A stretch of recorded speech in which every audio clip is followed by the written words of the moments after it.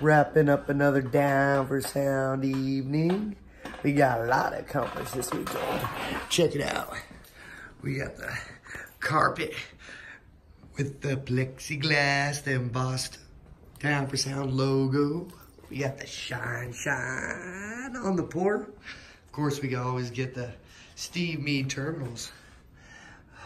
Always flush with the enclosures. So that way, you can get that right up on something. This is actually going into a tractor trailer. It's going in his rig. And he has a perfect little cabinet for it to slide right on in. Man, I totally dig. I can't wait to see the pictures on that one. Ooh, and this one got the super low tuning. This one has the reverse curve. It has the works on this thing. This thing is going to perform absolutely nuts, dude. I can't wait to see what he does with it.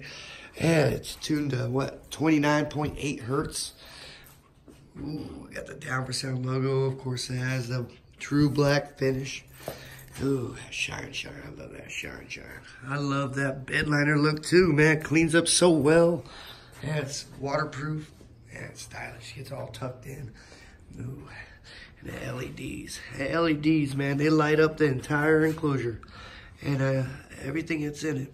You have something chrome in there. Ooh, it pops. And those T9, I think they're gray. Ooh, or T2s. Right for a few T2s. Ooh. And this one over here. What we got here, this is going to be two-toned, of course. You can see that. It's going to get nightshade. Have that big black motor in there with a big old window on top.